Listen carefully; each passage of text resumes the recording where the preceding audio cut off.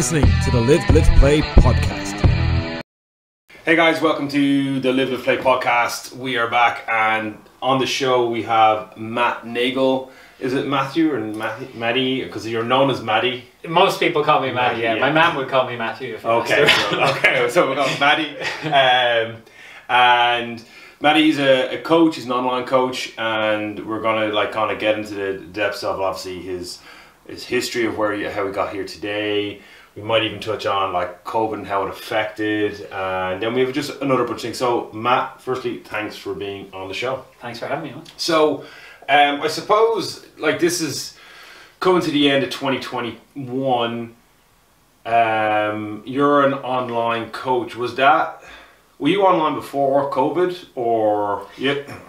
Yeah, so I've always, even when I was working in gyms, I was always quite good at posting content online, so I kind of laid a foundation without realizing. Yeah. And then about 6 months before COVID, I left the job I was in and started doing fully online, and then did some work for a friend of mine, Darren Murray in Tala, was doing some part-time work there, but mostly online. And then COVID was honestly, people won't like this, but as an online coach, it was a blessing. Because people were forced to see that as an option. Or before it wasn't really. You're like, why would I have an online coach if I can just go to a gym? Yeah.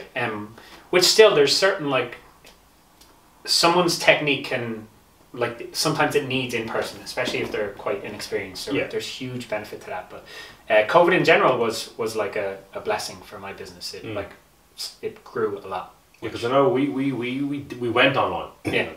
We were forced to go online, and it was something I wasn't.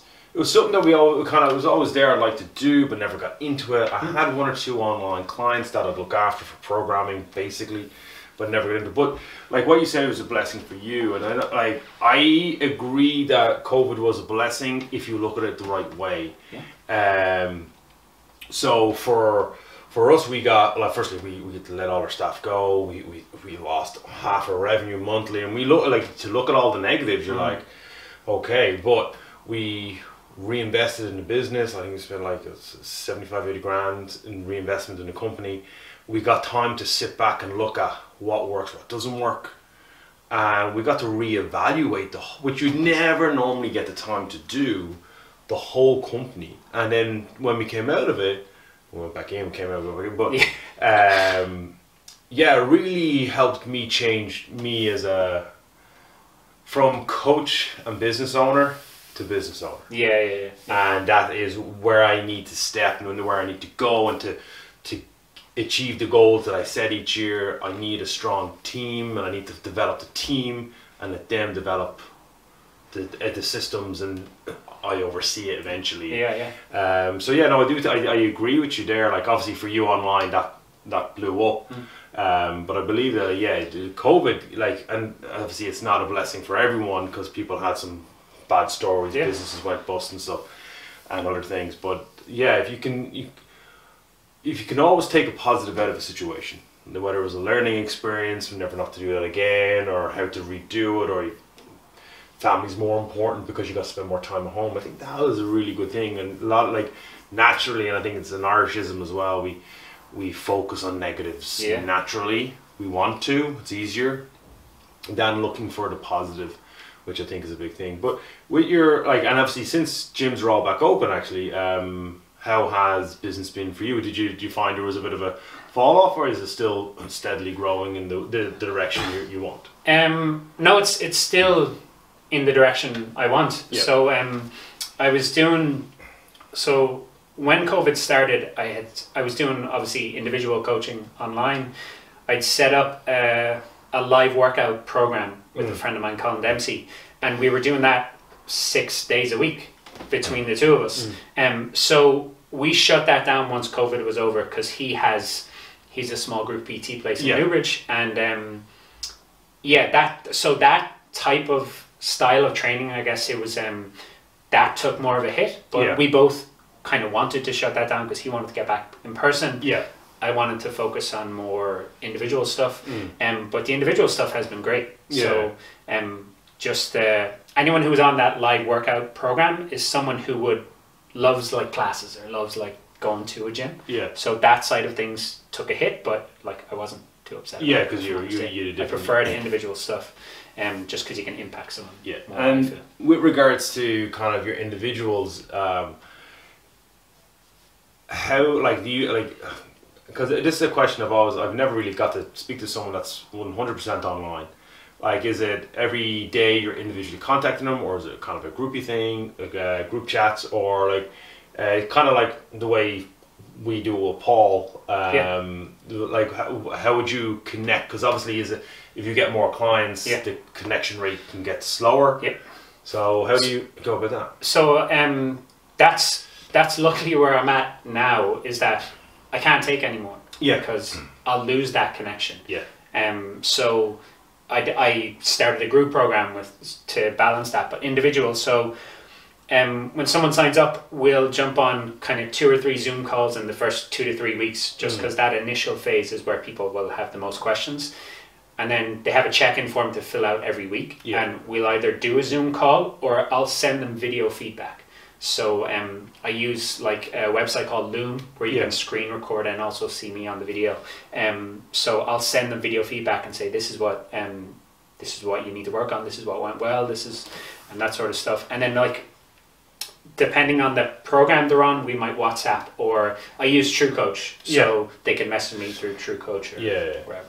And would the majority of them be in gyms doing your program in like a kind of a budget gym or just a standardized gym, or would you have half at home? Or I'd say the majority are at home. Okay. So some of them, I think through say lockdown, obviously gym equipment, it would have been great to own gym equipment business, but most people kind of got some sort of equipment or some sort of home setup.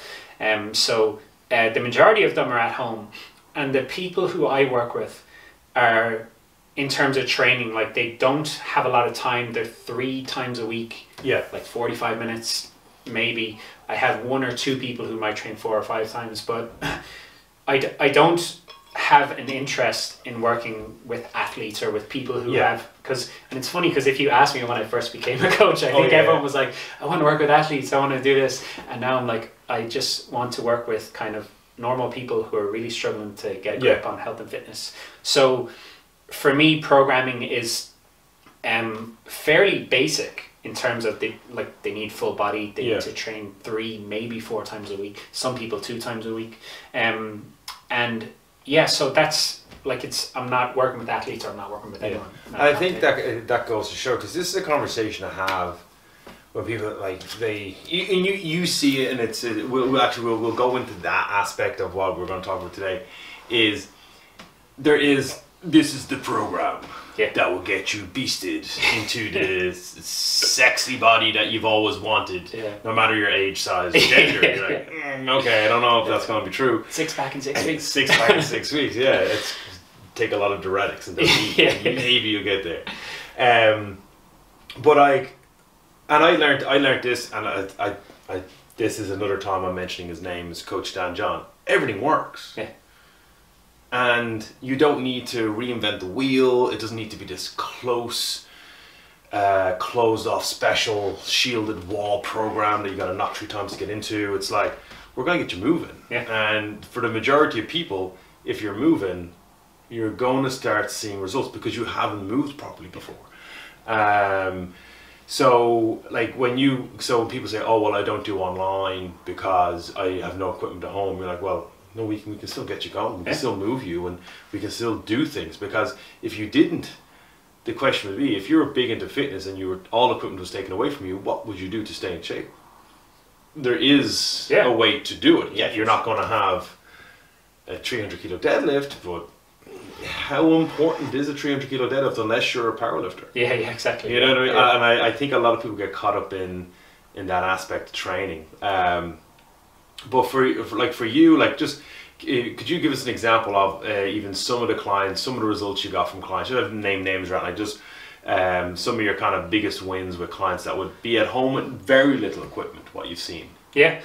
So the biggest impact I've had with people is more on the nutrition and general activity side of things. Yeah. So we work out, obviously, clients work out through, like, resistance through body weight or bands or adjustable dumbbells or whatever, for health benefits more so. Yeah. I very much try to disassociate, if that's the right word, training from fat loss, where like I want people to view training as I'm doing this because it makes me feel good, because I'll get fitter or healthier, and because of obviously like the long-term health benefits where you'll be more mobile into your later years. But in terms of results, what I found over the last year is, aside from physical results, like I had one guy drop 3 stone, so big, like you can talk about physical results, but changing how people view food has been the biggest result for me, where they are either all in or all out, or they're being perfect and they're afraid to have a bar of chocolate. And once they have that bar of chocolate, okay, I'm done now, back to square one. So getting people to view their change how they view food and their relationship with food has for me been more impactful than physical results, even though the physical results have been amazing, like when someone sends you pictures of these are my old jeans, and lots of those kind of stories, but changing how they view and impacting their life. And I think if you get to the core of it, as it's changing how they view food, how they view exercise, how they view their health, the other results will happen eventually. For sure. The byproduct. Whereas you can get someone to lose weight and not change a lot about their lifestyle or their mindset, and then they do their 6-week abs and they get close, and then they fall off the wagon because it's not sustainable. And I like that. And I'd have a very similar approach with nutrition, is that you don't need to cut out, like as I say, unless you want to stand on the bikini fitness stage, you don't need extreme.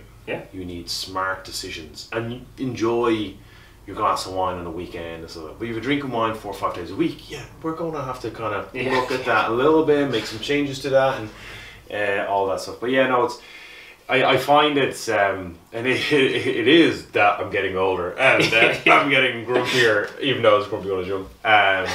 But when I see a lot of the stuff out there now, I don't know, I wouldn't say offending me, but like, it's just, you kind of just want to shake them and go, what you're doing,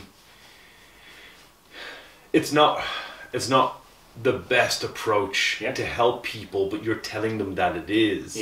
Like, I'd rather you be honest and go, right, this is a 8-week program, and it's extreme, but it's extreme 8 weeks. After that, you have to figure it out. Rather than, oh, it's 8 weeks and it's going to change your life. But then you're going to fall short, and then it's all going to come back on. And like, we've seen it time and time again. People go hardcore, drop the weight, they get in shape, and then 3 months later they're bigger than they've ever been. What happened? Because you're burnt out from training, you're burnt out from mentally trying to figure out your food, and then you start like, you say you have the Mars bar, and then it's it's the takeaway and stuff like that. What would be kind of one of your things in the industry now that would annoy you, or not? Would annoy you. It's an annoying thing, but where do you see like the issues with the industry now, the fitness industry today? What's your kind of biggest hang up? How much time have we got? You only get to say one thing. One. If I had to pick one, give me like one training and one nutrition or something like that. So training. Both. Okay. Both. We'll go with training first. So I feel like there's still this idea that you have to absolutely beast yourself every single workout. If you're not in a pile on the ground, this workout was a waste of time. And I feel like that's still, it is swinging, I think. It's slowly swinging the other way. But that's one thing that still very much annoys me, like this coaches who are like screaming at people to push harder, go harder, go home, like every single day. And I'm like, this person has so much stress from work. They've got 2 kids at home. They're not sleeping great, and you're in here beasting them into the ground. And just like it. So on a training side of things, that I'm sure you see that like a lot in person. People coming in like, we still get people, and like I'll admit that there was a point where we would have been, like years ago, I would have been that type of coach. Like, come in, let's get done, let's go to town. Obviously, as I aged and got older, you're definitely just getting older. Reevaluated myself. But we still get people to come in, and like I'm not dissing CrossFit, but they've come from a CrossFit facility, and it's like, I'm not really, like, we had a guy ask us for our program in advance. Could we send him our 10-week cycle so he could review it before he joined the gym? And I was like, no, that's just not happening. Like, what? Because he was hardcore, and I was like, okay, you're hardcore, that's cool, and I get that, and but you know what? Not every day is a go balls to the wall, like puke your guts up day. Like if it's a 20-minute like average watts bike test, it means you should be able to talk to the person beside you for the 20 minutes. Yeah.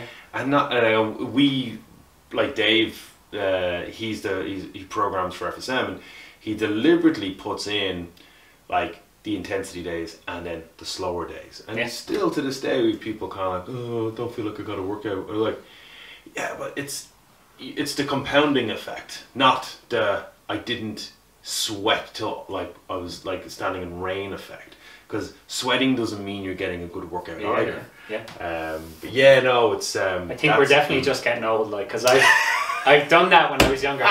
I've beaten myself every day of the week, and then like after 8 weeks, I'm like, why am I so fucking tired? What's going on here? I mean, you have to learn that. Yeah, and it's saying it was the one thing that was said to me about the coach's life cycle is that you'll come out of college and you'll think you know everything, and then you'll start about realizing you don't, and then you start following one guy or one company, one brand.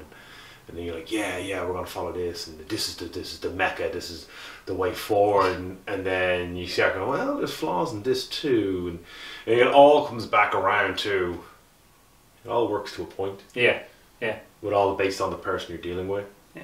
And your job as a coach is to figure out that person. But my biggest thing, and it annoys me because obviously I have a new baby, is if you're not getting 8 hours of sleep, you're fucked. Yeah. I'm like, well, my son didn't sleep for 4 years, and I had about a year before Riley arrived, so I'm probably not going to sleep for another 4 years. So you're telling me there's no way I'm going to get into great shape because, or stay healthy because I can't sleep. I hate that. Well, if you're not getting, like, you have to eat like this, and you have to be in bed at this time, in a cold room. I said, I can't, I have to have a monitor on, which has a light on it. And then my daughter stirs, like, I have to go get her and then bring her into the room. She has this great thing of waking up at 3 o'clock in the morning wide awake for about an hour, so I have to bring her downstairs because lets Susan sleep. And then she'll fall back asleep, and then it's 4 o'clock, and I'm like, well, there's no point in going back to bed now. So I'll do some work. And but yeah, that's kind of my pet peeve at the moment. When people go, yeah, quality sleep, and all these go, yeah, if you're not sleeping like 8 hours, I'm like, yeah, what about people that work night shifts? Yeah. And they do that because they have 3-4 kids at home, they have to pay a mortgage. Well, are you going to tell them no? You can't work with them? Yeah. You work with everyone because you're trying to better their life, their situation. Go, well, get a new job first. Get a new job, and you can come work for me, or come train with me, and I'll look after you then. It's like, sleep is kind of the new thing, isn't it? Where, like, I love that people are so much more aware of it. Yeah. But now it's like you were saying, like... And it's 100% important. Yeah. I totally, like, don't get me wrong, I love sleep. But when you have a family, it can throw a spanner in the works, and there's that level of underlying stress that's constantly going on. And we've had it here. I've had it over the years when someone comes in, and I always have to remind myself, and I remind the staff, is that if someone comes in with a bit of an attitude or just not their normal personality, you gotta understand, like, they have a house, they have something going, they have a life, they've worked, their family. Someone could be sick, their kid could be sick, they could have been up all night because like 101 different things. You going, get on the floor, fucking move. Is the straw that could break the camel's back, and they were like, yeah, see you later, this is horrible, this is what I signed up for. So I think of being a good coach, I suppose you have to be able to see that, especially when you work with someone in a group environment. PTs is probably a little bit easier because it's just you and them, but in a group environment you need to be able to assess that and then go, okay, you know what, let's take it a little bit lighter today. Don't worry about the workout so much. Just move. Just sweat for the 10 minutes, and then just make some movements, and don't worry about the scores. Because obviously people get hung up in numbers and scores, and again, it's that's a separate rabbit hole. I know. I love having the metrics to show clients. But then again, at the same time, like, not every day is the killer day, the PB day. I'm gonna knock 3 seconds off my time. Was it worth it? I could have just done a slower workout, and then, like, the benefit like crap, right? yeah, you said you decided to get sleep. So yeah, and the other one, nutrition-wise, what would be... Nutrition. So my thing is, I really dislike extremists. Where like on the nutrition side of things, if someone, whether it's like a weight loss club or low carb or keto or whatever, someone gets results that change their life, which is amazing, but now they think this is the only thing. Yes. Everyone has to do this. There's no other way, and they go about like taking down other ways and like telling people, no, if you have to do it this way, you have to do it this way.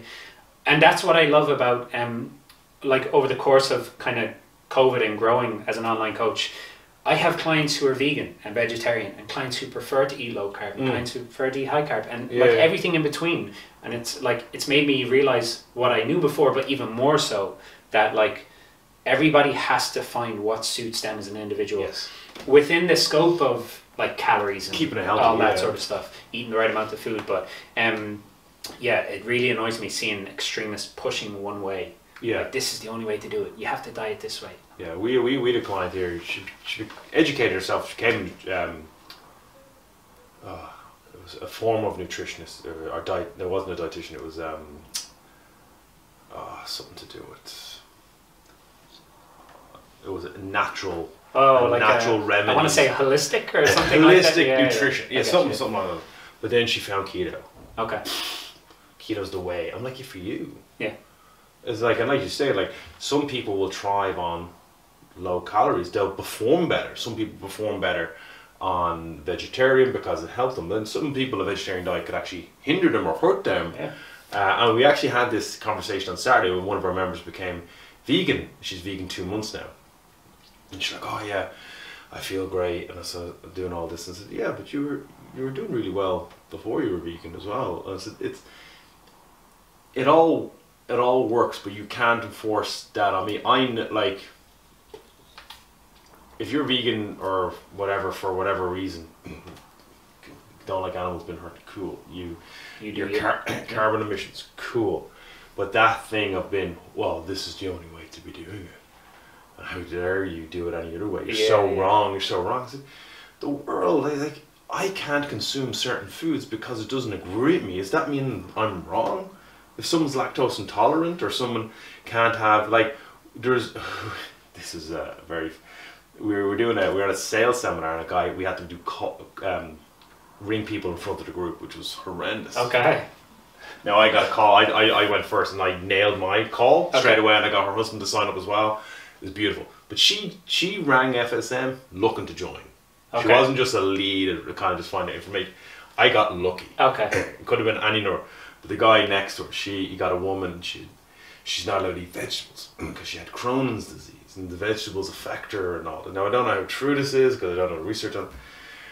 We were out for 20 minutes with her, like trying to convince her, like, oh yeah, and she's like, this shot, can't eat anything. But then, like, if you had a client or a woman that went to, let's say, the 30-day vegan challenge or 30-day keto challenge, and it's like, oh, I need to eat these foods. She's like, I physically can't. And you don't know anything other than your one discipline. Yeah. You're going to try and force that on her because then you have to admit that your way isn't 100% the way. Yeah. And if you're going to go nutrition that way, then you might as well become a religious nut. Yeah. Because all religions, if you don't follow that one religion, you're going to hell. Yeah, yeah. Except for you got to accept everyone as well and their belief. Yeah. And they all have the same outcome. Be nice, eat well. Yeah, yeah. You know? So where do we draw the line? And I do sometimes, I'll admit, I love having conversations with like those true people. Yeah, I'm a true vegan, true keto. You're really gotta poke some bear sometimes. Let's poke some holes in this. So let me ask the question: is there an overweight person on keto? Yeah. Is there an overweight vegan? Is there an overweight someone that eats red meat? Yeah. Okay, just trying to throw that there. They start thinking. You can see them. What? Wrong, right? I love that shit. Just drop a bomb and walk away there for sure. Yeah, people did that to me when I was younger. When I was a coach, it's like, yeah, this is the only way. It's the only way to train. Yeah. Swing kettlebells for life. Oh fuck, can't believe that. So yes, and then what but like, would you work with someone? Then let's say they had a goal, like a bodybuilding goal, like a competition goal, that they needed to be extreme.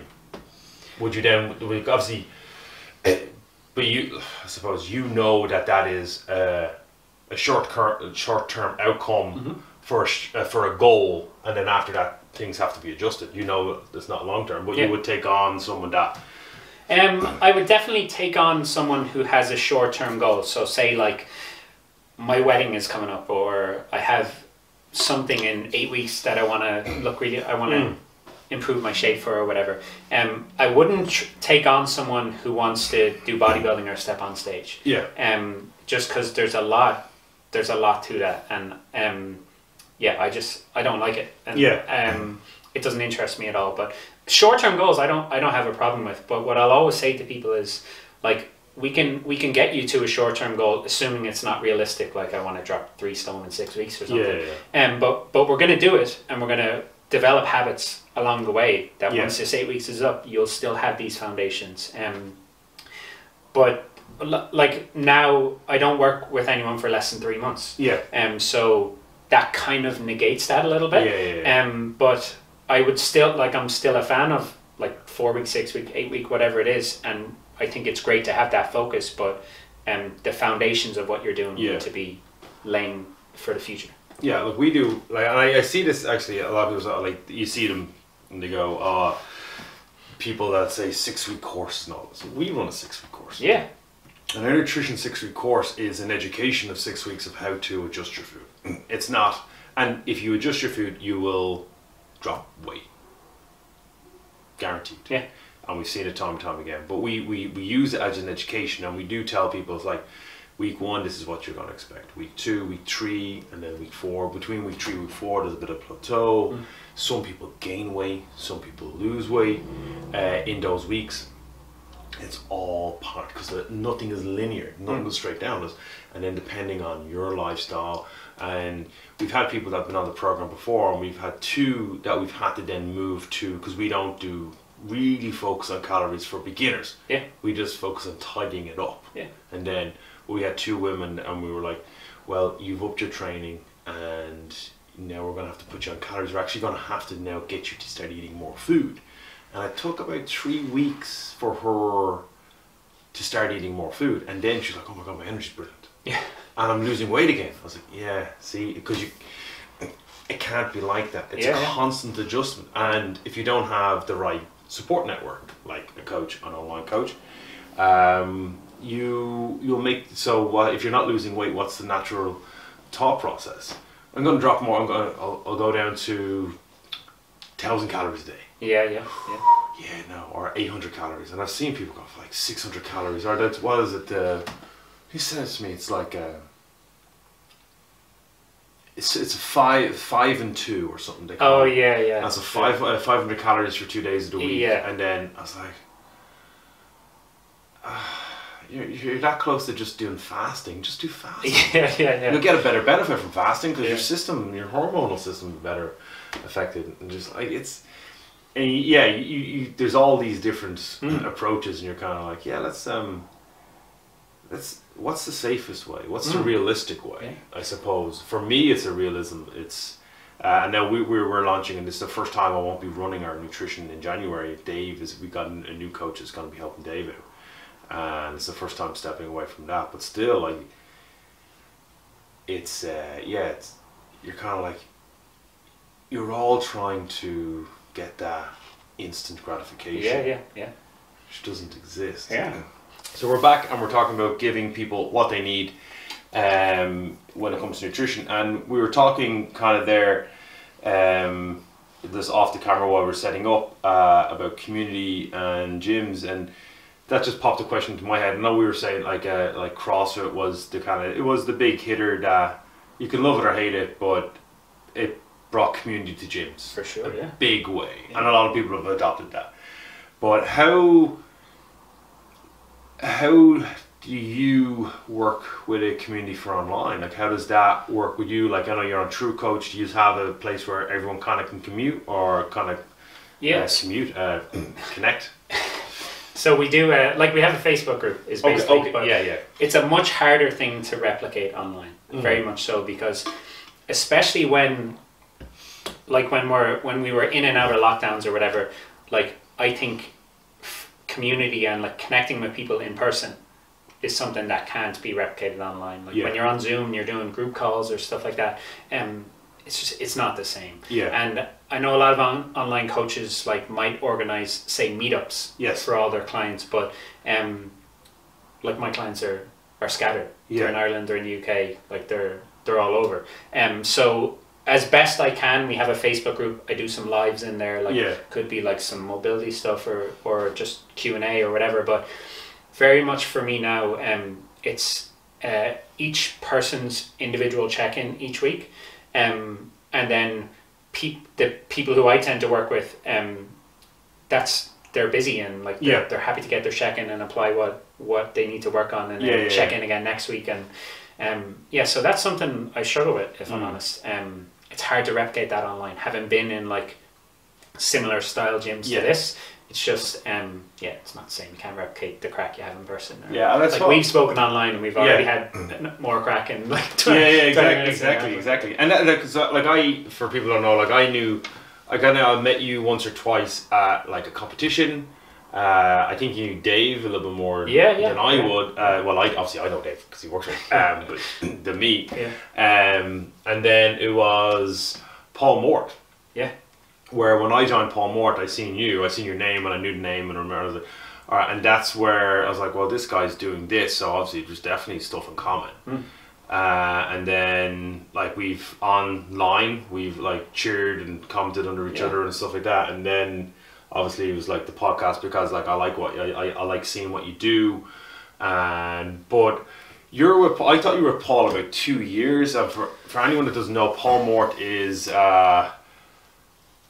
say eccentric. Yeah, that's one way to motivator, mentor. If you don't like colourful language, you're not gonna like Paul at all. But yeah, I was put on to Paul. If 2-3 years ago, I watched an ad for him. I was like, oh, this guy doesn't. Oh, I'm not. This is a geezer. I'm not following this guy. And then he did a seminar online with another company I work with. And I was like, I'll do his 90 days. Seems to kind of, because I got to listen to him properly rather than just see an ad. And then obviously you were on that. But like, you're with him, as you said, about a year, like same as myself. I think so. I went right through his sales system basically. So I did his 28-day challenge, and the same thing I was quite apprehensive about, like this English guy who talks a lot of shit. Like what? But I did his 28-day challenge. I was like, oh, I really like this. Then went to the 90-day, and then obviously there's a 12-month in the line. So I'm probably, I want to say that was around August, September of last year. I think so. I was end of January, I think. But I never knew about the suicide thing. I never seen his ad. Well, actually, after the seminar, then an ad popped up. Obviously, because Google heard me. On my phone and decided to start throwing his ads my way. And I was like, all right, I'll do the 90 days. And then I got the plan. My planner didn't arrive for 6 weeks. Okay. And I was fuming because I was like, I don't like writing on pieces of paper. Yeah, same. So I didn't want to do it. And then I had to then speak to Susan about certain things, which I'd keep very private. Yeah. And I had to sit down with her and go through your goals and stuff like that. And she, like, Susan's kind of like, oh, you're fucking going again. Fucking gobshite. And she's seen what I wrote and she goes, oh, and that's what you think? I was like, yeah, that's actually how I think. She's like, you never communicate this to me. I was like, this is what I'm told to. Don't really want to. Yeah. But yeah, I felt like, and he's online. Yeah. You went to the last meetup though, didn't you? Yeah. I went to they were doing meetups once a quarter, and then obviously COVID shut a lot of that down. And then a month ago, maybe a little bit more, I went to my first ever in-person meetup. Yeah. It actually, so during the summer they'd had a meetup and people from Ireland couldn't go because there was restrictions and stuff like that. So then they put on a day in his office for Irish people who couldn't make it. He said, now travel restrictions are gone, we want to host you for a day or whatever. So I went over to that, and then I went over to the next quarterly meetup, which wasn't too long after that, which had like 100 people or however many, and it, like, when you see him in person and his energy and stuff, do you know the way, like, if you see someone online and in videos and stuff, and then you're like, no, he can't be like that. He's like that in person. He's full of energy. Like, he immediately will call you on your bullshit. So the first one was like a room of 12 of us, and basically it was kind of like a mastermind where he said, right, everybody tell me what the biggest problem you're having is now. And he went around the room and he wrote it down, and he said, we're going to break down each person's problem, and then we'll get everyone's thoughts in the group, and we'll break it down. So like, it was real emotional. Like, people were, whether it was family problems or work problems or whatever it is, and then just, I suppose it's a bit like that community thing we were talking about, where like, when you witness him in person, or when you're in that sort of environment in person, I suppose who you surround yourself with, it's different. Like, it's just so impactful. And like, the biggest thing I've taken from him, I think, is journaling, like you mentioned. Like, that's been a game changer for me. And I remember once he WhatsApped me, and I know they're standardized sometimes. But he says your name, you're like, oh, that's correct. You fall for it every time. But I remember I said I requested a call with him, and he was like, and I thought it was going to be this hour-long call. It was literally, they couldn't say it was more than 8 minutes. And I was saying, he goes, how have you been? And I was like, and he goes, are you journaling? I was like, no. I said, last time I spoke to you, you were journaling and everything was going right. You actually told me you felt like you weren't being productive because you hit everything on your list because you were focused. And now you have more time. Go back fucking journal. I was like, okay. I also want to increase my revenue next year. I want to double my revenue from my company. Because, right, we'll figure it out, work fucking harder, and keep journaling. I was like, alright, gotta go. Anything else? Any questions? I was like, no, I'm alright, like. Because you feel like a scolded boy. You're kind of like, because you knew what to do, you just weren't doing it. You were looking for another reason not to do it. And he was like, no, you keep journaling. Because that's what got you where you are now. I was like, oh, okay. It's funny, last week, so so the Wednesday, the War Room Wednesday or whatever, I was on that last week, and he was dealing with someone else or whatever, so on Zoom I raised my hand, so you raise your hand if you have a question or whatever, but I put my hand back down while he was answering that question, and I was like, oh no, look, I know what he's going to say, and like, whatever, and then he finished with that guy, and he was like, Matty Nagle, I saw you raising your hand, why did you put it down? I was like, fuck, so I got on, but same thing, he's like you when you grew your business and when you had the most energy and when you were feeling great, this is what you were doing. He's like, because I remember you were in South Shields and you told me this is what was working. He's like, are you doing these things? I was like, no. He's like, it's I suppose it's like with clients, like it's like, that's why they pay us to coach them. It's like I was like, oh, your energy's crap, well, like, you're only drinking 500 mils of water, like that's gonna have an impact. Like, so sometimes you just need it. And like everyone, we all fall into those ruts. And we go, right, I'm not going to journal today, and then that starts, well, I've got 3 days with journal, and no, I'm going to just finish the week off, and I'll start on Monday, because Monday is when everything happens. Fat loss only happens on Monday, all that type of stuff. And you're sitting there going, I need to do this, but you get kind of I suppose paralyzed in your own self-doubt, self-thoughts, but you know that this is the only thing that is going to change you, because if you're not, and this is, I actually got this, no, as Paul said, I've heard this multiple times, but I literally only heard it yesterday again, because I'm listening to Will Smith's audiobook. I've heard great things. My partner's listened to it, but I haven't. It starts off a bit like kind of like, but then it gets pretty into it. And he's like, if you don't know all the numbers, you can't understand how good you're doing. And it was all about box office. And he says that can become a problem too. Like knowing the numbers too well. But he was like, how to make you, like literally how he made himself the best, #1 action star or actor in the world. How he went about and did that. I was like, man, because it was all about, you got to do A, B, C, and you got to be meticulous, and you have to follow through it every day. You can't quit. And he even said like Christmas was a time where he would literally double down on his training and his nutrition. So he'd start January ahead of everyone else because everyone's getting into shape and he's in January in shape. Yeah. And I was like, yeah, I'm going to do that. I was like, yeah, I went to see Santa with yesterday. I was like, yeah, I'll have the chips. Yeah. I'm not Will Smith.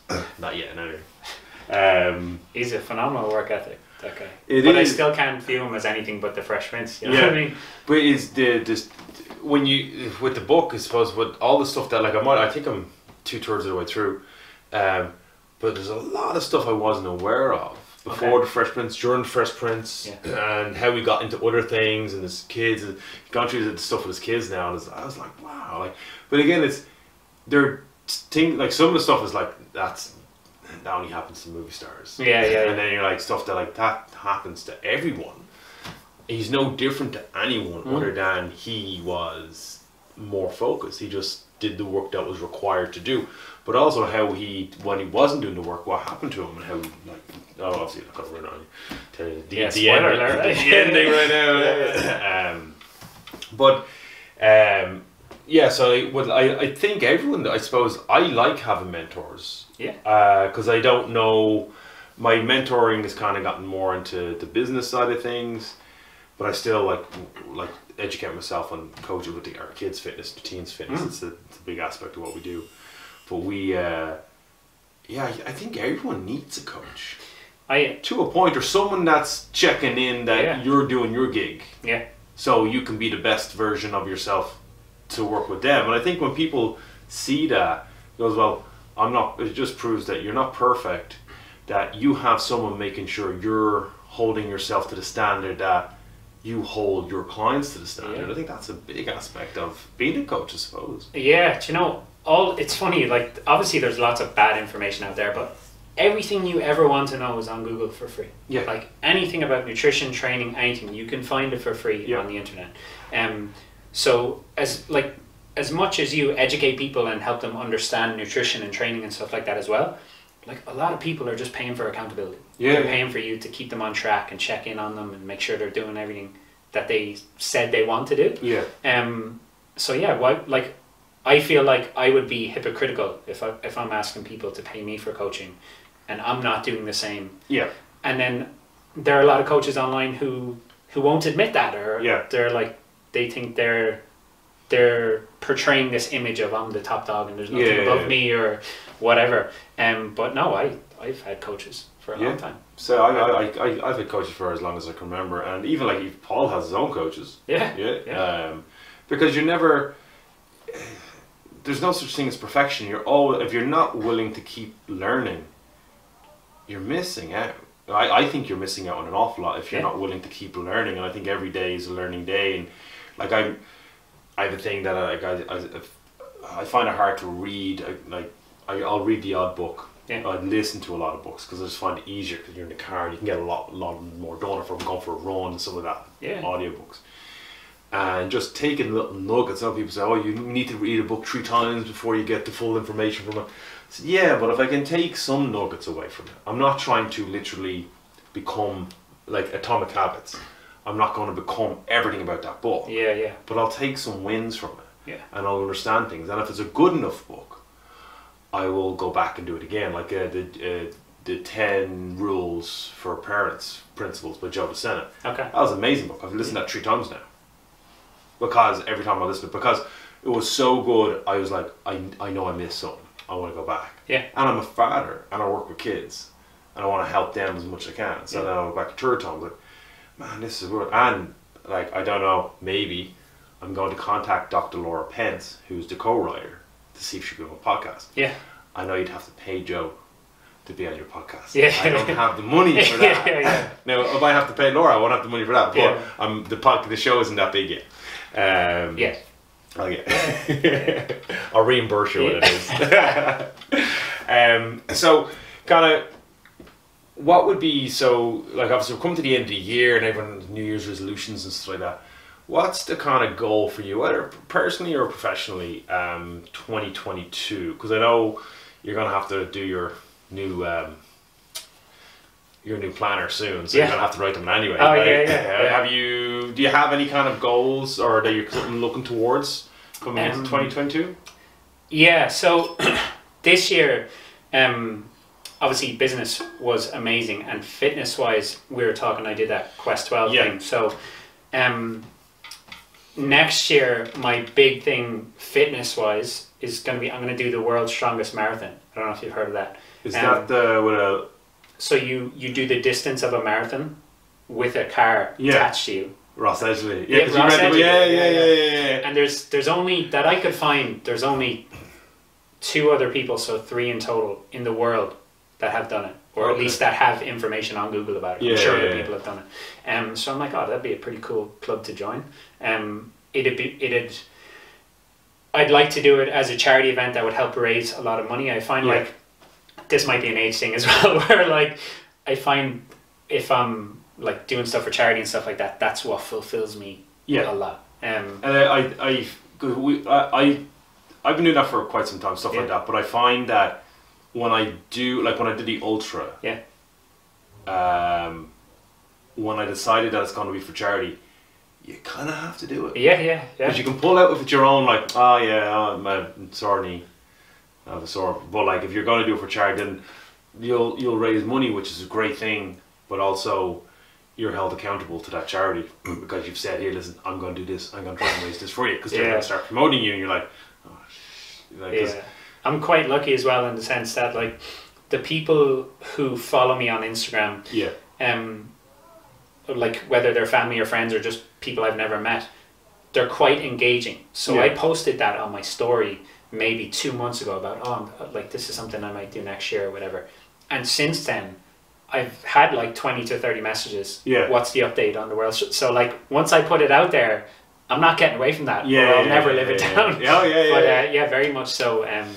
That's the target for next year. That's brilliant. And does your missus think that's stupid? She does, She thinks I'm nuts. My family think I'm nuts. So when I did Quest 12, it was in a place called Castletownbere, which is like West Cork. And we used to go there all the time when we were younger as a family. Like that was our holiday destination around Ireland or whatever. So my parents and my family and all, I didn't know they were coming down. I knew my parents were coming down, but my brothers and sisters and niece and nephew, they all came down to surprise me, and my partner was down. But they think I'm nuts. They absolutely think I'm nuts. But I suppose I do it. It'll be a challenge. It's a mental challenge that like I want to see what I do when I get into this place where like I suppose like the Rocky thing. Every life is great until you get punched in the face. So and I think that's a really good challenge. Like I know Susan gives me stick, and she supports it. But she'll my partner is you get it in the neck for being like you're an idiot. Like, why are you doing this? Like what's the why? And I'm like, my response was, why not? She goes, don't be an idiot. But yeah, I think doing stuff like that is for people like yourself, like myself, who work with people, is that if we go and show, and like, firstly, I do things for me because I want to see what I can do physically. But then also is that if my clients see me go outside the realm of comfort and push and try, and even if I fail, but I try, then it's like, well, he does it. He's tried it. Like that means that I can try it. Stephen's just a normal guy. He doesn't know. Like just I come in, I do my thing, and see what happens. So I think that's a really good thing. I'll definitely. I'll need to know that date, and I'll definitely come down with my coffee and cake, and I'll sit there and watch it. I won't sit in the driver's seat. I won't be doing it. I seen that video he did. I was like, man, that's like. I pulled a Mercedes Jeep 100 meters. Really? Yeah. I don't like where this is going. I just like to leave that. That was hard. That was hard. I found that tough. So yeah, doing a full marathon. Downhill. Downhill. That's like. That's a good challenge. I have a few. I still have to figure out all my goals for next year. But I have a few that I want to kind of get back to. And there's a few things that I haven't decided on yet, so I won't say it here yet. I might just say it on a goals podcast or something. But also kind of looking to the future and stuff like that. What would be and this is kind of like we spoke about at the start. What's your biggest fear? Either again personally or business wise. Like, what's your and I'll say mine just so I can give context to it. When anytime we talk about fear to people, and I actually said this with our teens because we tried to get our teens. We've monthly meeting. Every 6 months we have meetings with our teens and we try to talk about goals and setting. And I always go, what's your biggest fear? And I always say my biggest fear first. And my biggest fear would be not being the father that I want to be to my kids. Now, there's other fears that we all have, and that's the one that always comes to me is like, how can I be the best dad in every aspect? Yeah. And I'll fall short so many times. I know I will, but that is my worst fear of having my kids grow up and kind of not wanting to know me, or not kind of be like, oh, my dad was there every step. He was there for me no matter what. He was tough, he was hard, he was disciplined, but yeah. That would be my kind of biggest fear when it comes to when I have to look back on things. I never want that aspect of my life to be the regret. Yeah. I suppose it would have to be personal for me. Like, business wise, I don't really have a fear. Like, I feel like I'm just in the mindset that if everything was stripped away from me tomorrow, I would just start again, and that's just pig-headedness, stubbornness, I guess. But personally, I suppose I've never lost anyone close to me. So like my mom and dad, I have 2 brothers and a sister, like some extended family who I'd be quite close to. So I don't know, like I don't know how that will affect me, or like that's my biggest fear, is losing. My partner unfortunately lost her mum through COVID, and like just seeing how that impacted her, and then I've never experienced that. So my biggest fear is losing someone that I really, really care about. Okay. So we got very deep there. That's what I said. Because I wanted to put that in. Yeah. So that plays on my mind quite a lot. Yeah. And then we'll wrap it up on this one on a positive. This has been a roller coaster. Your biggest dream, your biggest hopes, dreams for yourself, or just in general. You want to peace to the world or something? Yeah, I don't know, to be honest. Like in the shorter term. Yeah. There's I'm going to put this out there now to the world, so I can't take it back. I had a dream that I sold out a venue in Naas that can hold like a couple hundred people, and sold it out to speak about like mindset, nutrition, that sort of stuff. So I feel like that's where I see myself heading, doing more public speaking and being able to impact people a lot more. Yeah. So in the short term, I see that, like, it's called the Moat Theatre, to be specific. Because people will watch this and know it. Selling that out, that's a dream for the short term. Overall, I don't really know. I guess my biggest dreams are just to have impact. Yeah. Like, I would hate to look back on my life in 5 years' time and think, geez, I didn't really do much the last 5 years. I worked, I made money, did this, but I want to create a life that I'm in love with, I guess you could say.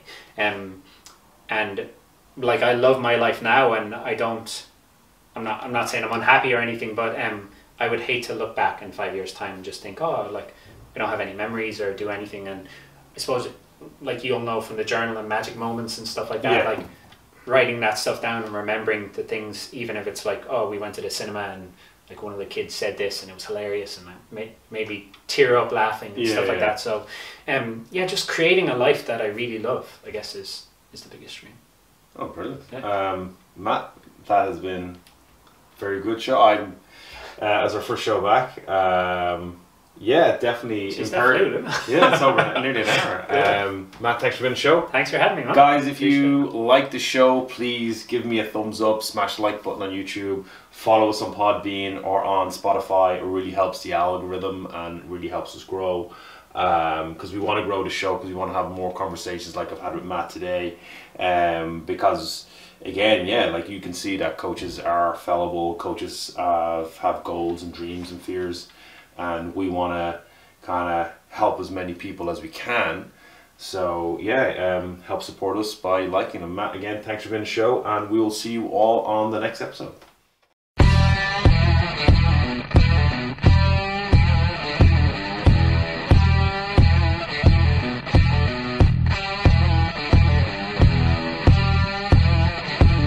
You're listening to the Live Blitz Play podcast.